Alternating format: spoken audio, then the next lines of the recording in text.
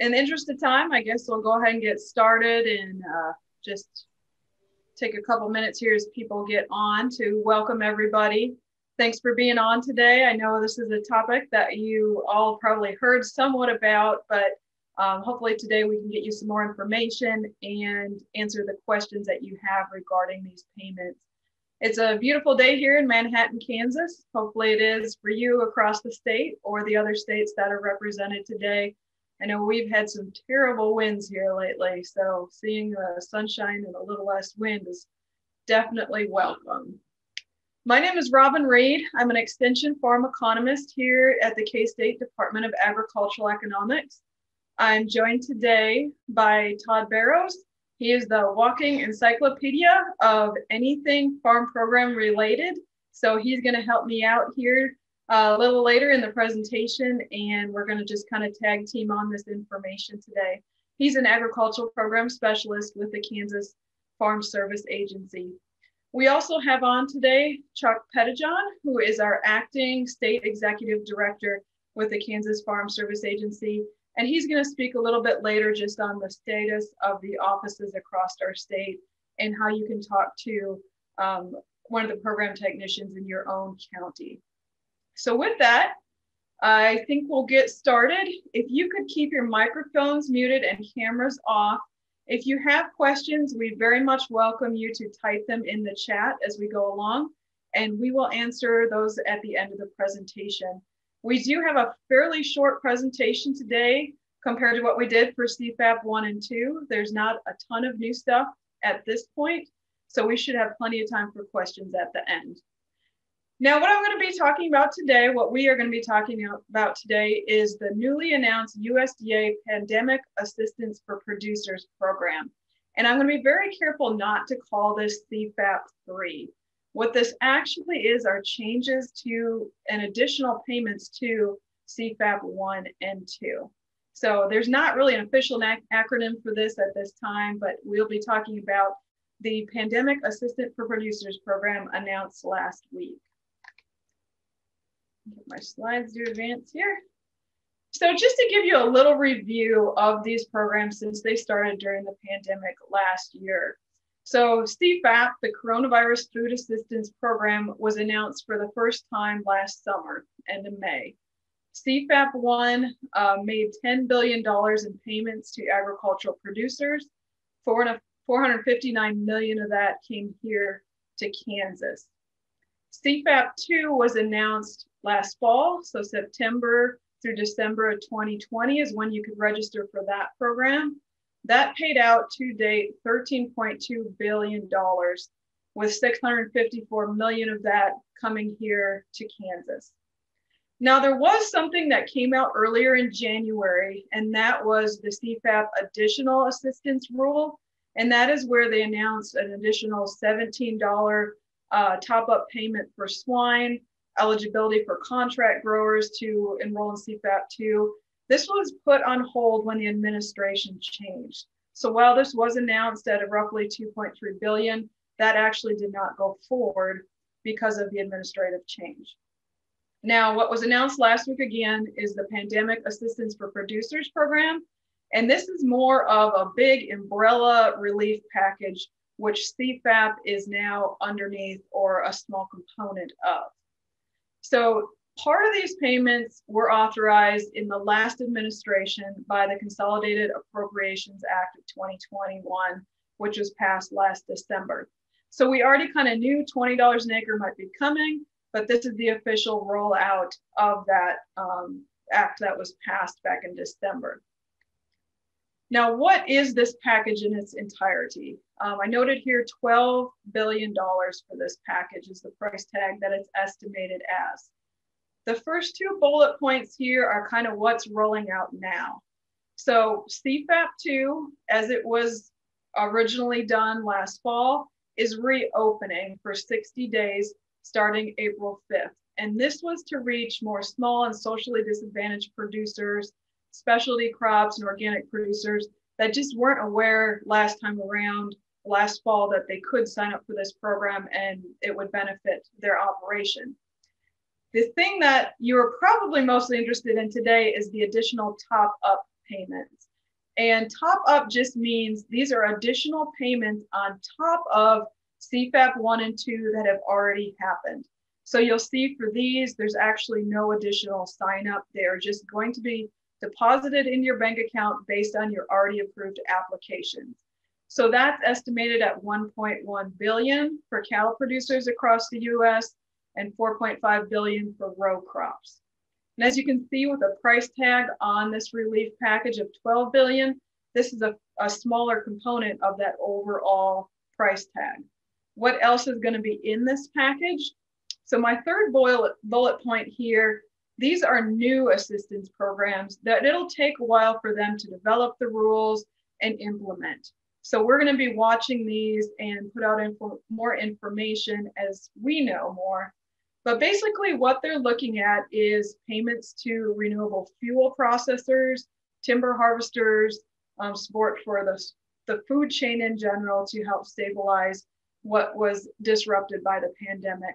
So some things they have listed here that we don't know specifics of yet would be euthanized livestock and poultry, some payments there for producers who had to do that because of the processing plant issues last year.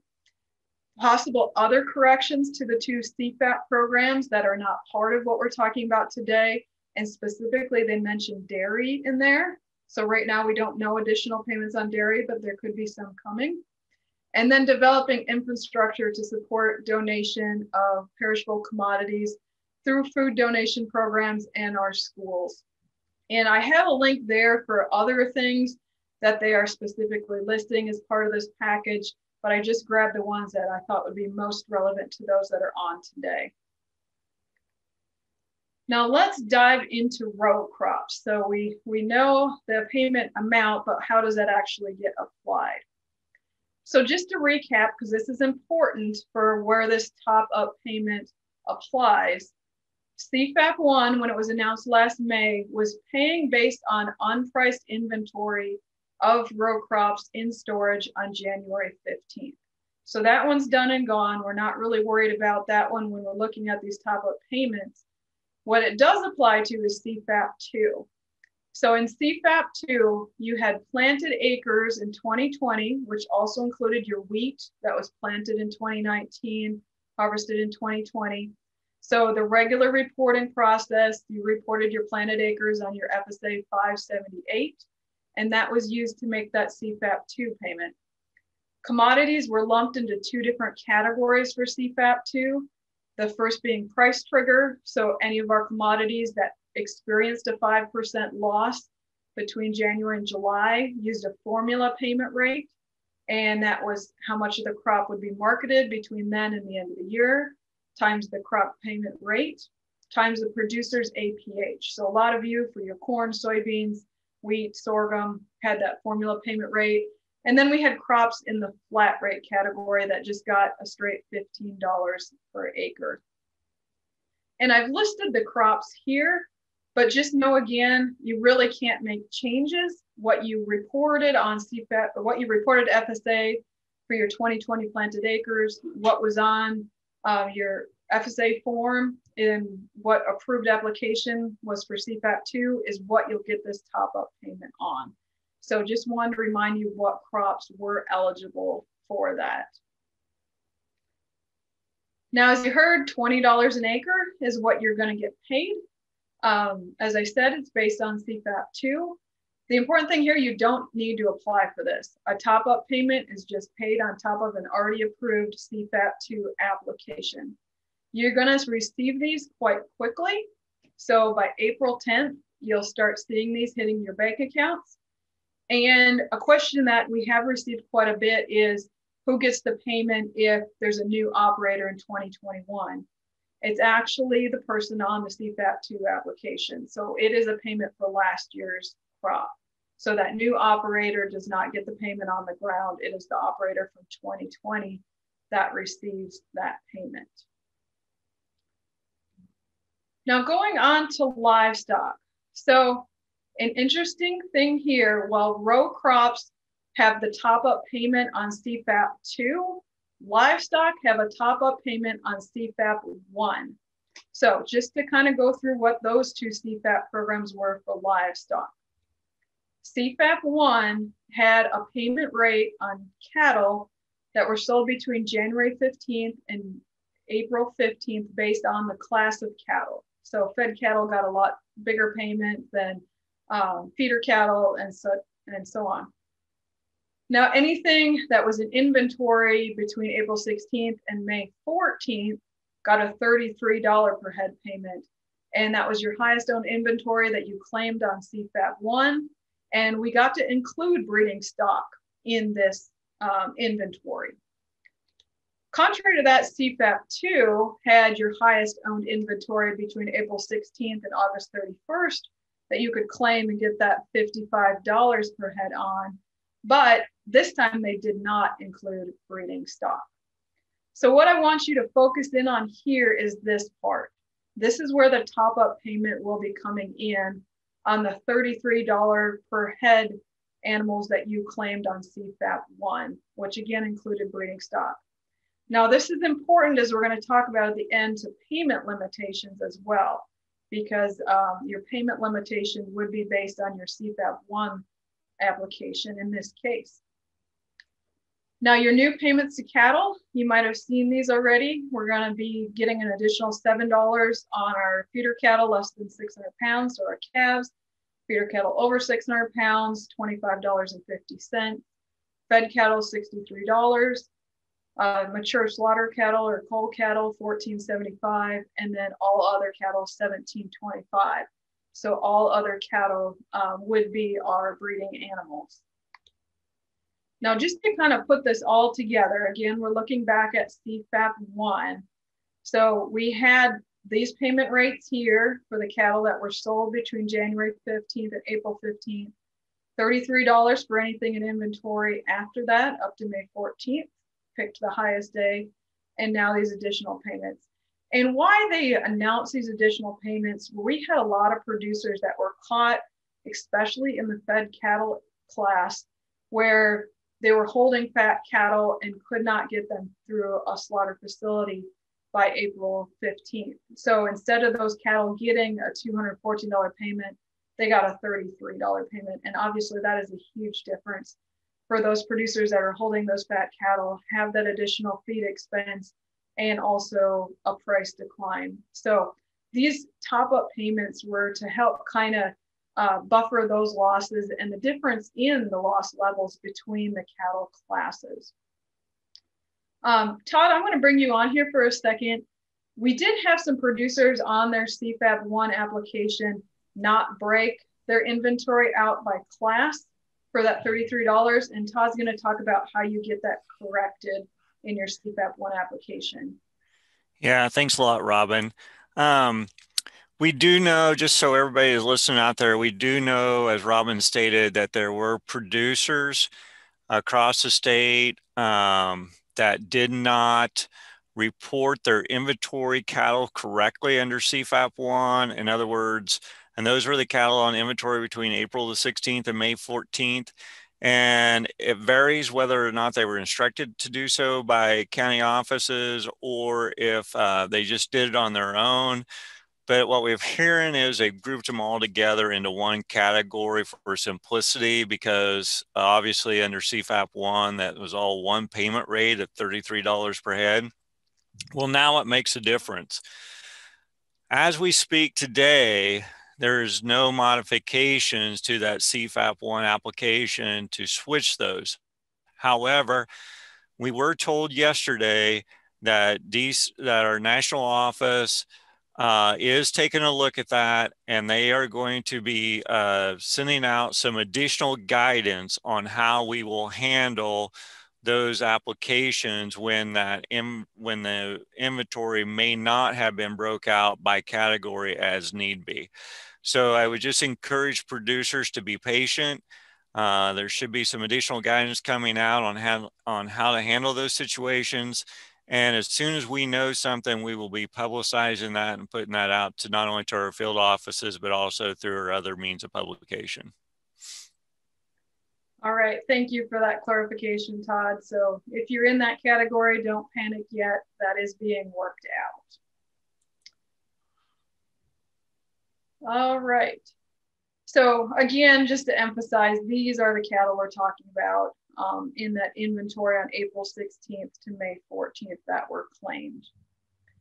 Now, I'm not going to go through this because other than that situation that Todd described, you really can't claim your cattle in different categories at this point. But just for your own knowledge, these are how USDA has defined what animals fall into what category. So you have these slides and you can look through that in more detail on your own. Now, these new payments to cattle, you don't need to apply. Again, this is a top-up payment on CFAP 1. I'm going to have Todd talk about this bullet point here in just a second. These are automatically paid. You should start seeing them as well on April 10th. And we're going to talk about this more in detail at the end, but just to start to get you thinking about it, your payment limitation for cattle is dependent on your total CFAP 1 application. Whereas row crops, again, we're looking at adding that top-up payment to CFAP 2. So your payment limitation would be based on CFAP 2. So with that, I am going to turn it over to you, Todd, to finish out the presentation. All right, thanks a lot, Robin. And yeah, as Robin stated, did want to explain just that modification there, or that one exception there for those producers that will be asking or that will be receiving the top-up payment for their cattle in their CFAP 1 application. If you are an entity for cattle or swine, then you will have the opportunity starting April the 5th to modify your CFAP 1 application to request and seek additional payment limitation up to 500 or 750,000, depending on the members doing active personal labor, active personal management. And the reason why this is just opened up for cattle and swine is because this additional payment limitation option was not available during CFAP 1 enrollment.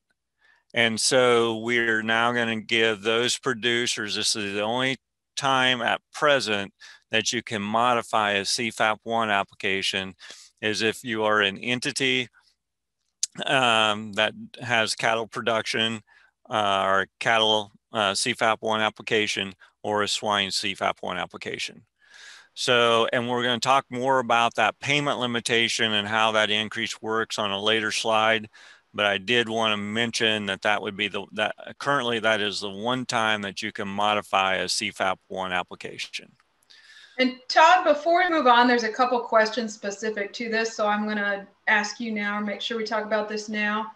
If a rancher did not file a CFAP 1, but did do a CFAP 2, he missed the deadline for CFAP 1.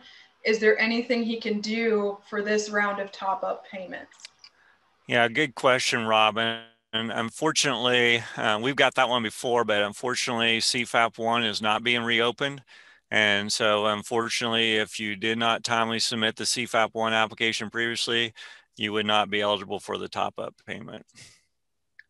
Thank you for that clarification, Todd. And another one here, I just want to make sure to ask you, how do you know if your CFAP 1 was completed accurately? If you didn't remember how you lumped your cattle into those classes for the $33 payment, how do you know if you need to adjust that if you're allowed to? You're going to have to, if you don't have a copy of that CFAP 1 original application that you submitted, or if you, the other thing you could do is you could, if you have a copy of your estimated payment calculator report that would have been provided at the time of CFAP 1 application, that would also indicate how you categorized those inventory cattle.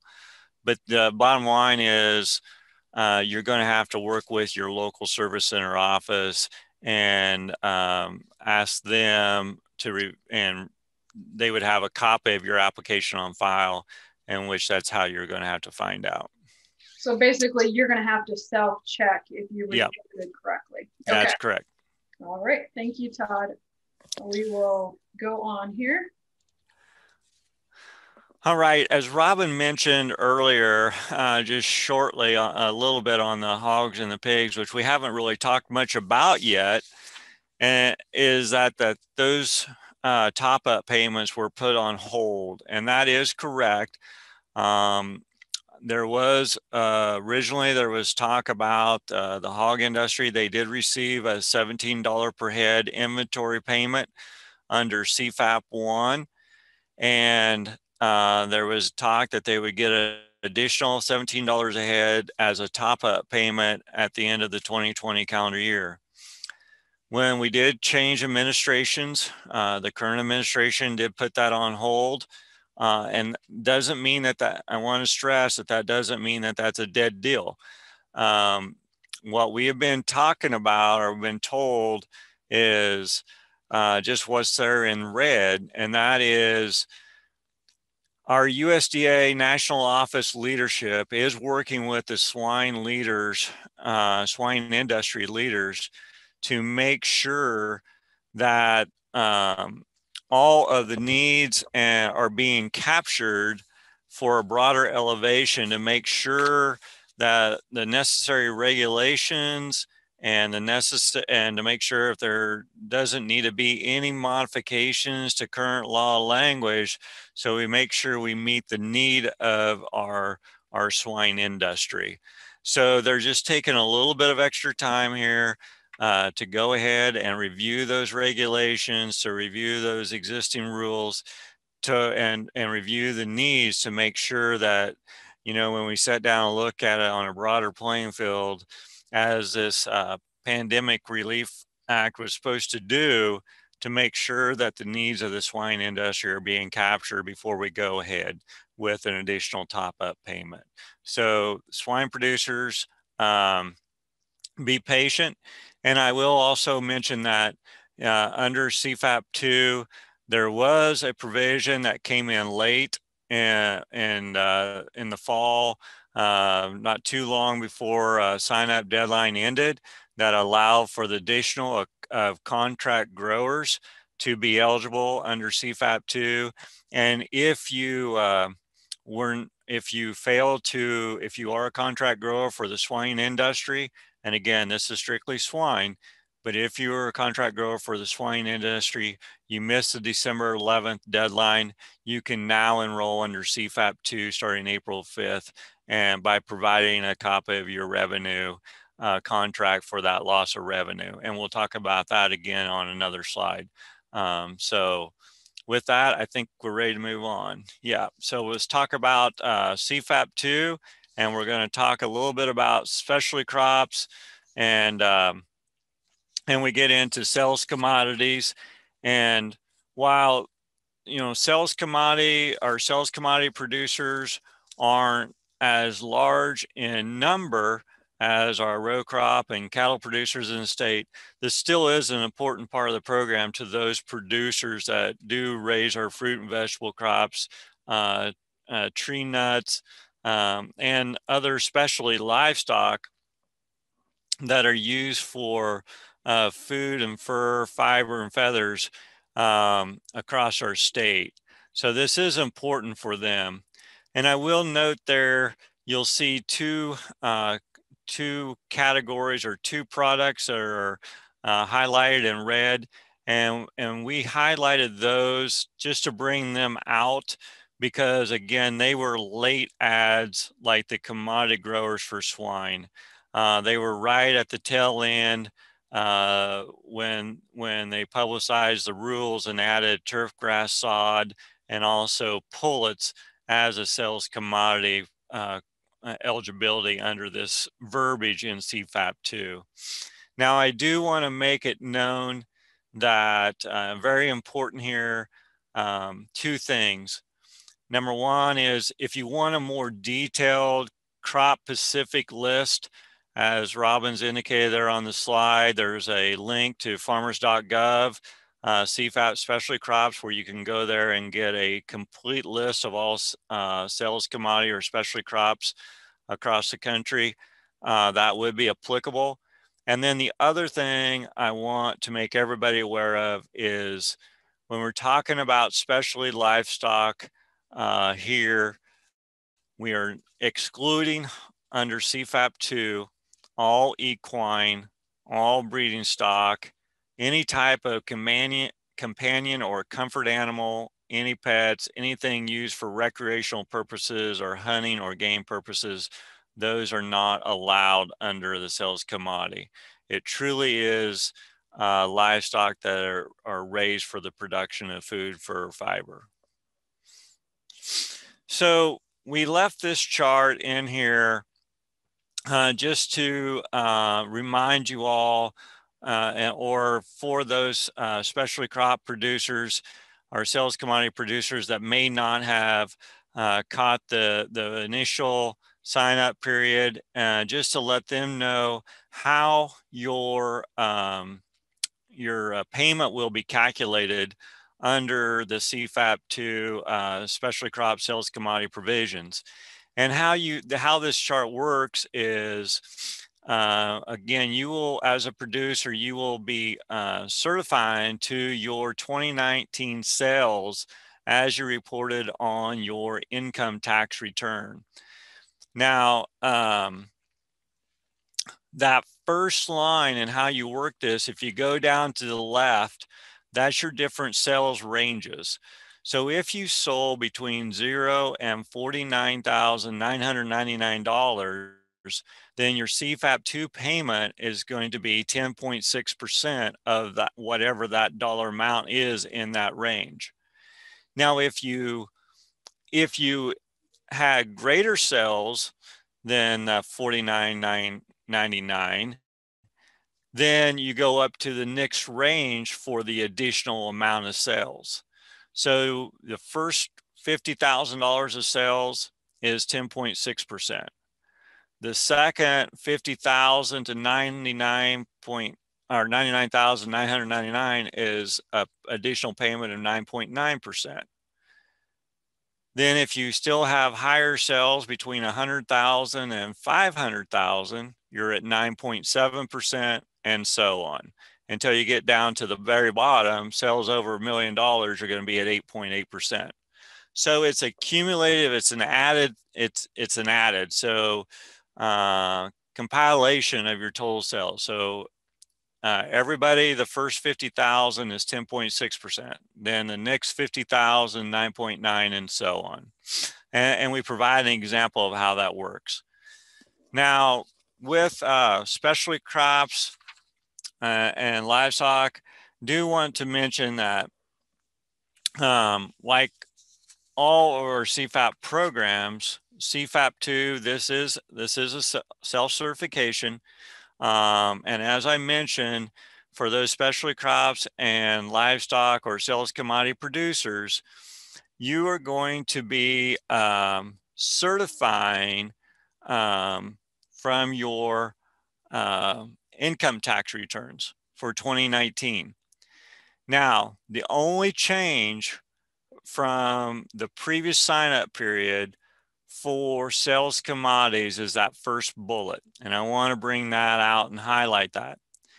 If you had income on your 2019 specialty crop or livestock crop that fits the category for sales commodities, and you received a crop insurance indemnity on that 2019 crop, either through a private insurance company, through NAP, or through a WIP plus payment, you can add that on to at your income that you reported on your 1099 and call that sales income. So those insurance indemnities for crop losses plus WIP plus payments, if you happen to receive those, you can include that as sales income on and above what you had reported on your income tax return for 2019. Now, the question comes up then is, what happens for the new producer that just started growing these crops or producing these livestock in 2020? They didn't have income from 2019. Well, in those cases, you look at the income as reported for the 2020 tax year on their income tax returns. But if they did have sales in 2019, then 19 is the year of reporting and not 2020. Only new producers for 2020 get to bring in sales income for the 2020 program year or tax year. Finally, on that slide there, that last bullet, just to let you know, eligible sales only include the sale of raw commodities grown by the producer. Any type of value that was added to that product due to processing or packaging for resale is not eligible. It's the raw commodity grown by the producer is the only type of income that can be claimed. I think we're ready for payment limitation. So, as Robin mentioned earlier, CFAP 1 had its payment limitation of $250,000, and cattle are going to be the top up payment for the cattle are going to be looked at that $250,000. While as CFAP 2 also had its separate payment limitation of $250,000, and that's what the rest of are the $20 per acre row crop and the sales commodity payments. That all falls under that CFAP 2 payment limitation, or that $250,000.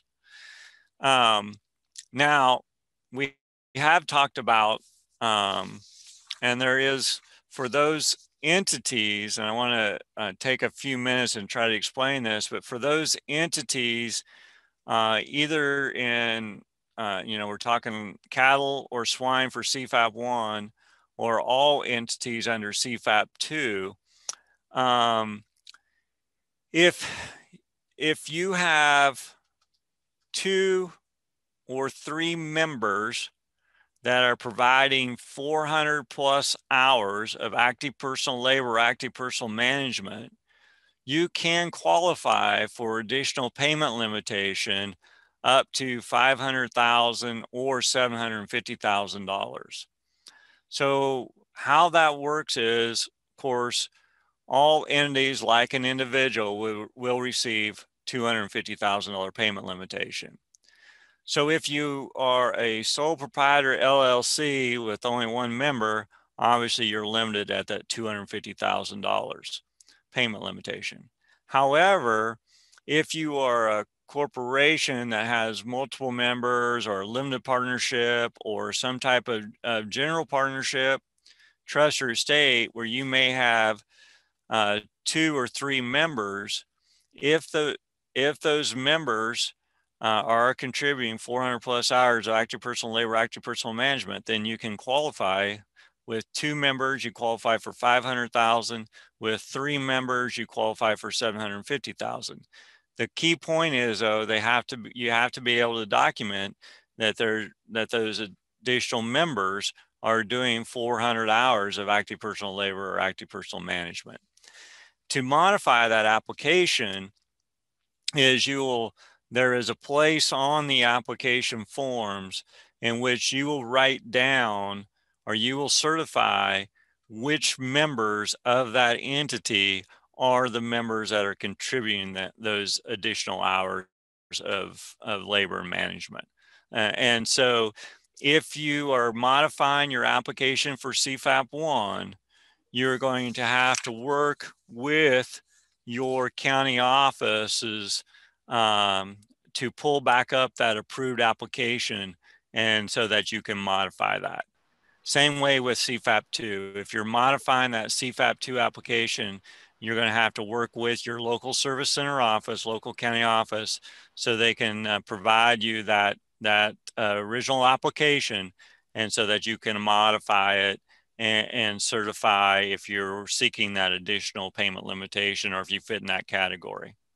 Todd, I'm going to just, sorry. Go ahead. Couple questions here I think we should address while we're on this topic. The first one being clarification on CFAP 1. Was CFAP 1 not already made to these entities with a total of 3 payment limits? labor rules are met. So what has changed that they need to modify their CFAP 1 for livestock application? If they've already modified their application and already getting paid at 750,000, there's nothing more that they can do. It's a done deal. That's the max anyone can have. I was thinking CFAP 2 added the language of trust or estate that wasn't in place for CFAP 1, and that might be yes, that would be correct. Okay. The other question, does the $250,000 limit include the first payment and the top-up payment together? And that would be yes, but each CFAP has a separate payment limit. So CFAP 1 has 250, CFAP 2 has 250, and those top-up payments, crops going to CFAP 2 and livestock going to CFAP 1, are subject to that same $250,000 payment limit. Yes, that is correct. Okay, just want to make sure we hit those there. So, yeah. Nothing else, we can move on. Let's move on. Okay, so finally, let's get down and let's talk about applying for CFAP 2. And there's multiple ways that you can apply. You can either apply online through farmers.gov, and it gives you the link there, -CFAP. It does take a level 2 e-authorization. For those producers that have level 2 e-auth, they can go online to that farmers.gov CFAP and apply online. If you want level 2 e-authorization, you'll have to work with your field office, and they can walk you through that process to get signed up for level 2 authorization to do applications online. The other thing that you can do is a producer can go on the farmers.gov CFAP without level 2 authorization and get the applicable forms and download them, and then submit those forms manually through to your local service center office. Whether you would do that through fax, whether you do it, scan them in and email them, or most offices have a drop box that you can drop those off at. And I'm going to have our state executive director, acting state executive director, Chuck Pettijohn, talk about that more in just a minute. The other thing I will say there is on that very last box, our service centers are there to assist. And although due to the pandemic and the situations out there across the country, unfortunately, the communication isn't allowable face-to-face at this time. You're going to have to use, but they are there. They are there to assist. They can be reached by phone, email, or fax. And then the other thing I do want to point out is, again, to mention it briefly, but I'll say it again. If you're wanting to revise an existing application that was already approved under CFAP 1 or CFAP 2, you'll also need to contact your county offices in those cases and work with them, because they'll have to provide you that original application, and so you can make that modification where need be. So with that, I'm going to stop at this time. I'm sorry, I did miss one point, Robin. I do need to talk about one other thing, and then I'll turn it over to Chuck. And that is, it's a very important point, is we had producers that missed the deadline for CFAP 2, that December 11th deadline, and therefore they were considered late filed. Those applications will be able to be enrolled as timely submitted at this time. And even the applications that were in the middle of some appeal processes or relief processes, all those applications that were late filed, regardless of what stage of appeal they might have been in for relief to try to get back into the program, they will be remanded back to the to the Service Center office of origin, and they will be contacting those producers. The producers will not have to sign or sign a new form. We can accept the application that was submitted late, and we'll go ahead and be considering that as timely filed.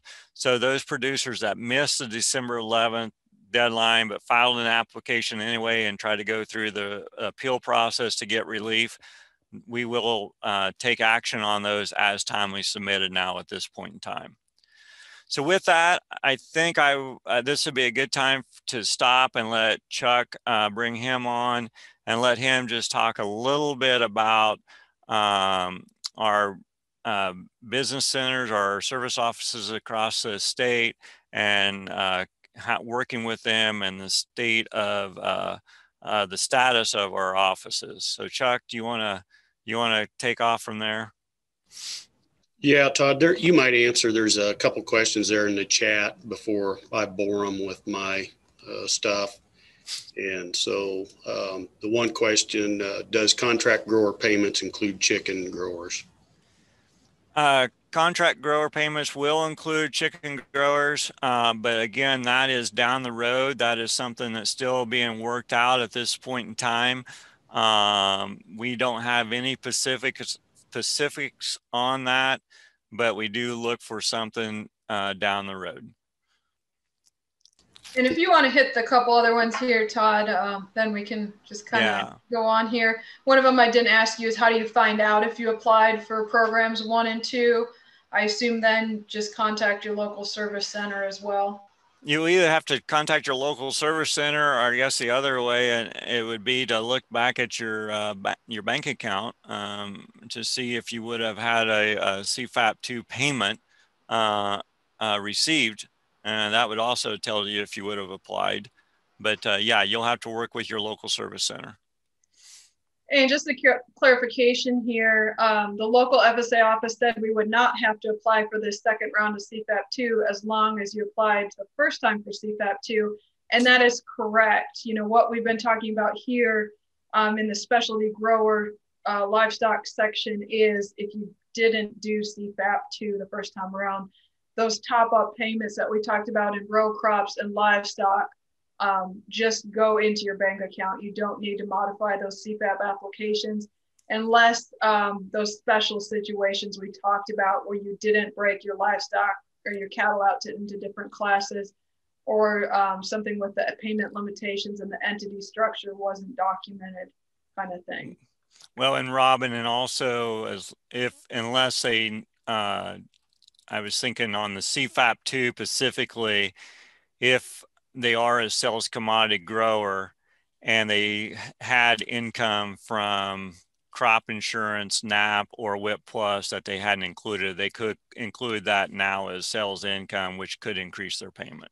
Sure. Yep. Thanks, Todd. I forgot about that. Yep. How about one last one, and we'll get to Chuck here quick.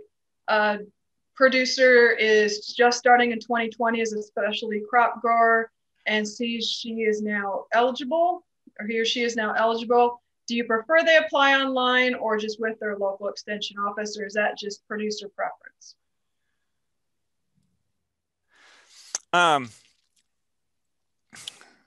So if you are a new specialty crop producer for 2020, it's up to you whether you want to apply online or contact your service center. But my advice would be you should contact and work with your local office to make sure that they're not also getting your eligibility forms all that will be needed as well. You can do the CFAP 2 application online, but there are some additional eligibility forms that you will have to complete if you have not done so already. Mainly a farm operating plan, and then also a CCC 941, which is a consent to disclose your adjusted gross income. And then last of all, there is an 80-1026 form dealing with conservation compliance to make sure that you haven't broke out any highly erodible land or converted any wetland. So those forms would need to be, you'll need to work with your local service center anyway. So that might be the best place to start if you are a new producer. All right, thanks, Todd. Real quickly here, are these payments subject to tax? Yes, this is taxable income for your operation. Is the row crop payment capped at $20 or a formula? Yes, it is a straight $20 on your acreage in 2020. Chuck, they keep rolling in, so why don't we get you in here and then we'll keep answering questions. Okay, you bet. I can do that. Kind of what I wanted to talk about, I guess, is the access to our facilities in light of the COVID situation. And Todd already had talked about that. And first of all, I want to thank everybody with their patience. Everybody's been super understanding during this time, and producers have adjusted well as our county offices.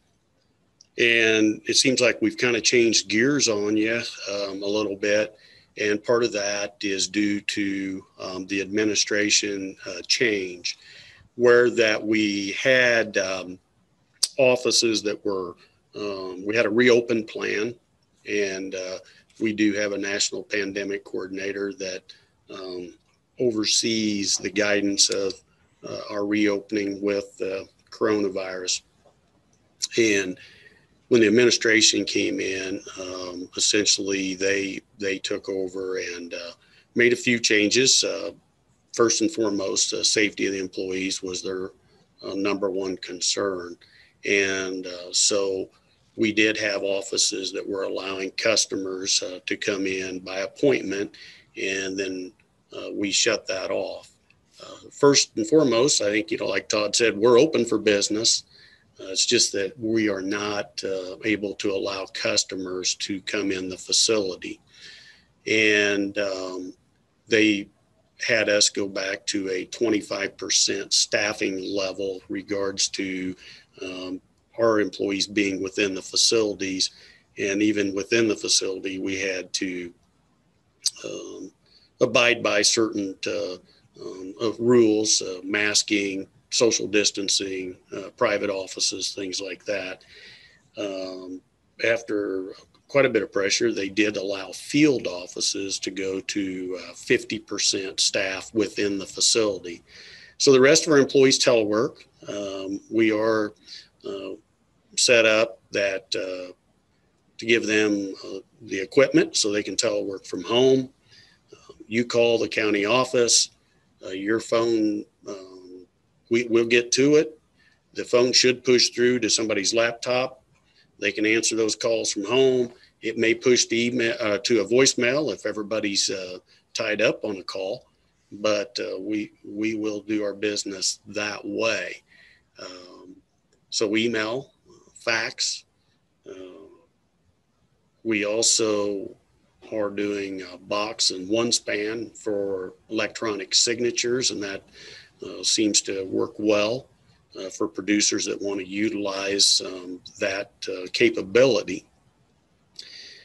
I know that some of the offices have been very creative in working with customers outside through a service window, things like that. We have drop boxes, et cetera. So my suggestion would be, to talk to your county office, see how they're doing business. Those of you who have been dealing with them on an ongoing basis already kind of have kind of a routine down with them. Moving forward, I was just on a call with the national office just right before this call. We're getting closer to some kind of a reopen plan that we can allow customers in the building on a limited basis. We do not know when and to what degree. I'm sure that it will be by appointment to start with. We will be requiring a face covering when you come to the facility. And but Beyond that, at this point, I do not know. We have had an uptick in cases. We track the COVID cases nationally. They do for us, and I know within Kansas, we went quite a while without any employees having cases, and in the last couple of weeks, our case count has went up in the service centers. And so we want to be very, very cautious about that. We'll do our very best to provide service to you and to work with you to get the services. But right now, we are driven by the national office as to our offices being open to the public and how many employees we can have physically in the facilities. And I know I've got employees that would love nothing more than to get back into the office and get back into a normal routine. But at this time, we're not able to do that. And we hope here in the next 2 to 3 weeks, we'll start to see some changes to that. I'd field any questions, and I do appreciate Todd. He's our resident expert on many, many things, and he does an excellent job giving guidance to our state with these programs. And so I appreciate his expertise as well. Chuck, you did have a question here in the chat. Just curious, with some of the counties, including schools, that are completely doing away with masking this week, why the delay in following the county and state health departments? You know, I wish I had a good answer for that, but I don't. National office is dictating our policy and how we react and respond. And so the Biden administration is from the secretary, actually out of the White House.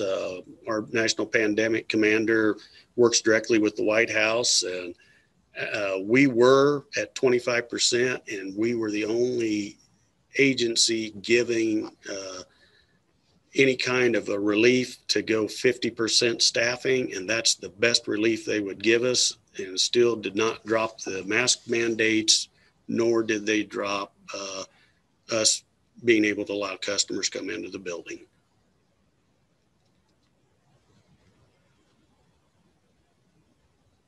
Thank you, Chuck. I think we got everybody's questions, but if you have more, type them in the chat.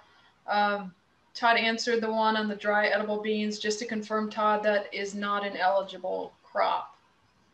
That is correct. It did not meet the price trigger and is not considered an eligible flat rate crop. Okay. And I answered those quite quickly. This is taxable income on your farm that you will be having to claim next year on your taxes. And I forgot the other question. That $20 per acre is not a formula. That is based on your 2020 planted acres. Right.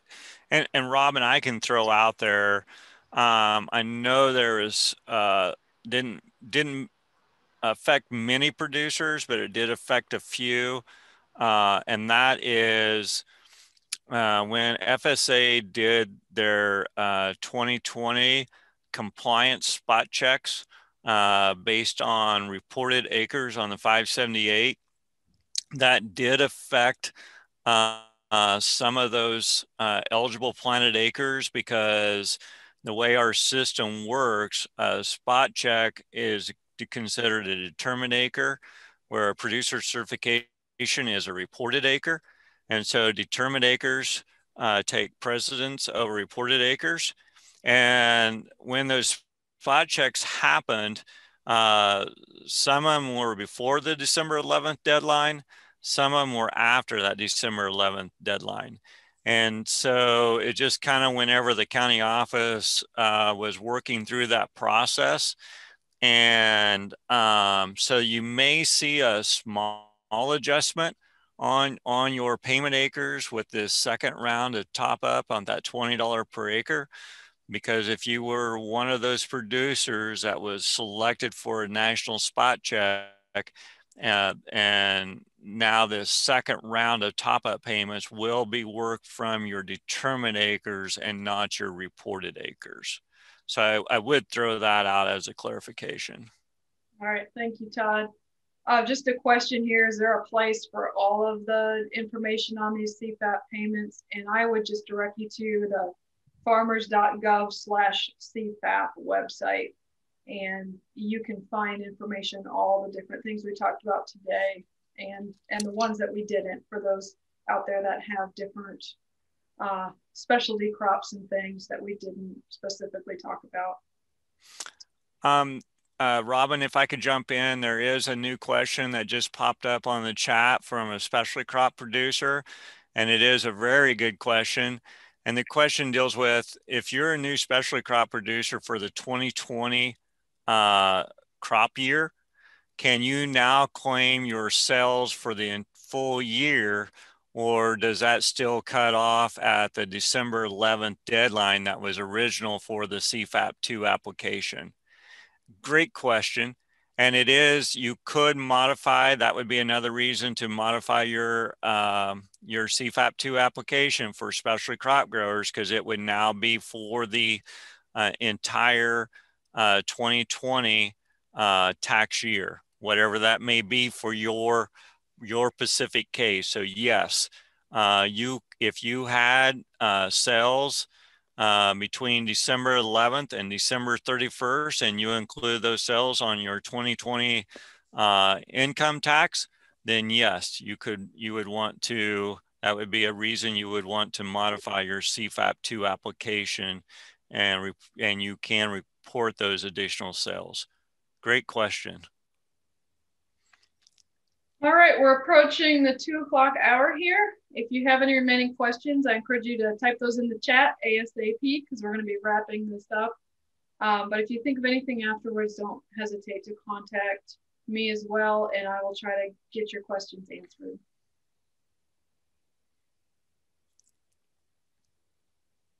Chuck or Todd, anything else for the good of the cause before we sign off today? Robin, the only thing I would say is just, I wanted to just put a plug out there. Thank you for your efforts, and Rich for all the work that you guys put in and pulling this together for producers, not only in our state, but across the country, who happens to be online today.